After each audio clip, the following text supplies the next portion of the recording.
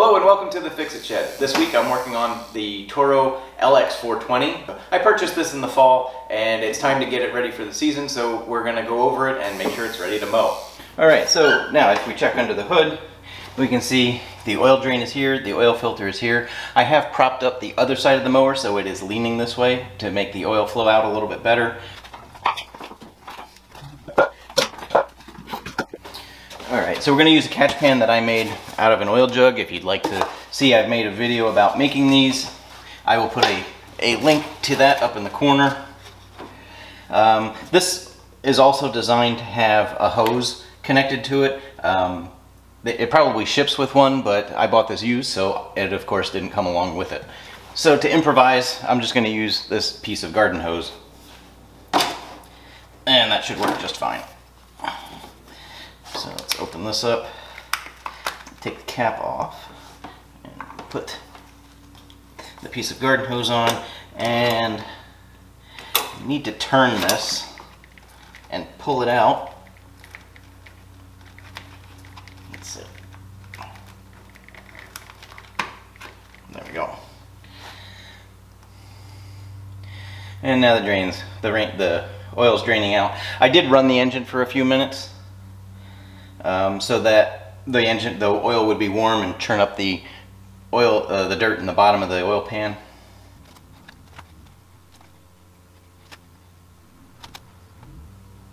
And I'm going to pull the dipstick out so that it doesn't create a back pressure.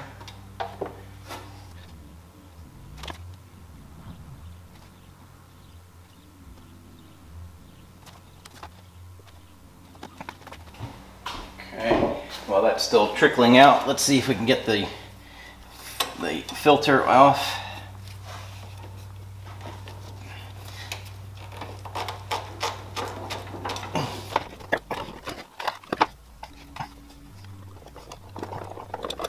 So this is a Kohler Courage 18 horsepower engine. They pretty much put the same oil filter on just about every engine that they make. The difference is capacity.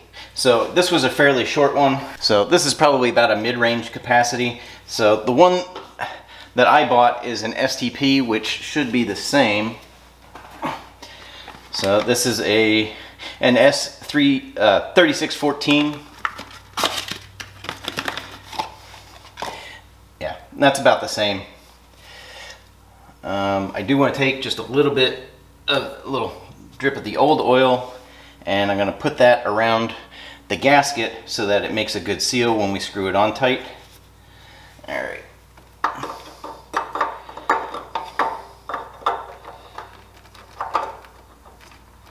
There we go. Okay. And then once the gasket has touched, you want to turn it about one more full turn, 3/4 to 1. 3/4 of a turn to one full turn.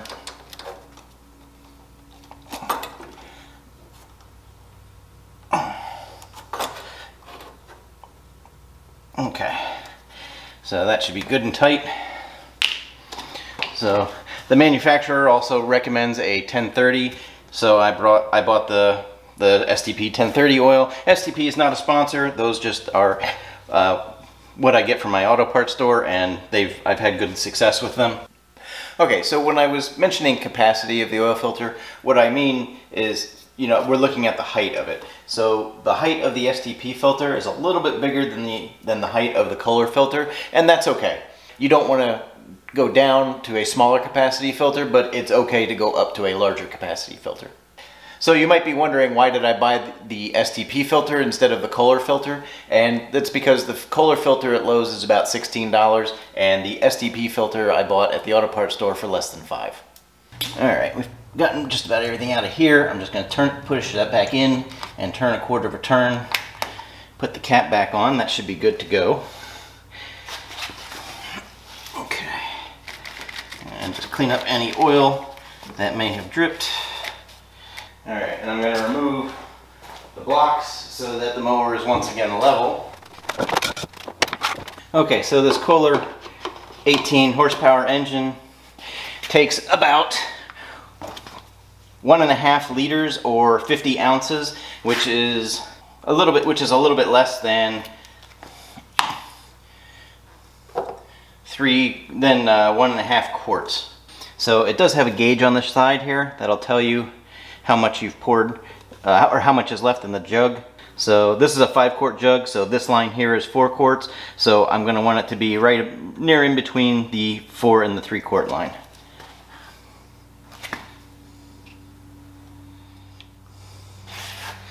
All right, and we're right around 3.5 quarts so left in here, so let's check it out. So I'm going to let it run a little bit. Some of the oil is going to go into the oil filter. And I'm going to open the garage door so that let the fumes out. All right, I'm going to turn the fan on.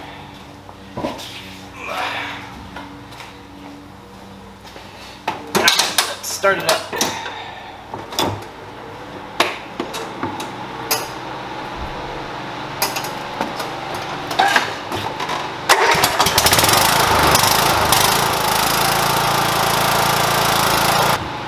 Alright, let's see where we are with the oil.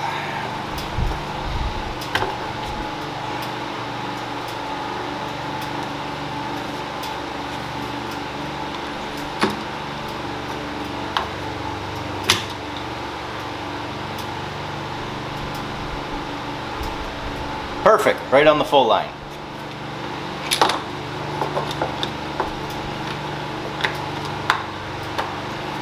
All right, let's check while we're over here. We're going to check the air filter. The filter doesn't look too bad, although if it focuses, it's a little, looks like something was chewing on it up on the corners up there.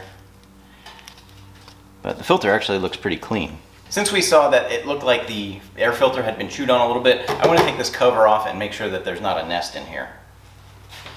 So it looks like there's 1, 2, 3, and there's supposed to be 4 bolts. It looks like 1 is missing, but I'm going to take these other 3 off and see if we can get the cover off and just check in underneath here, make sure there's no nest.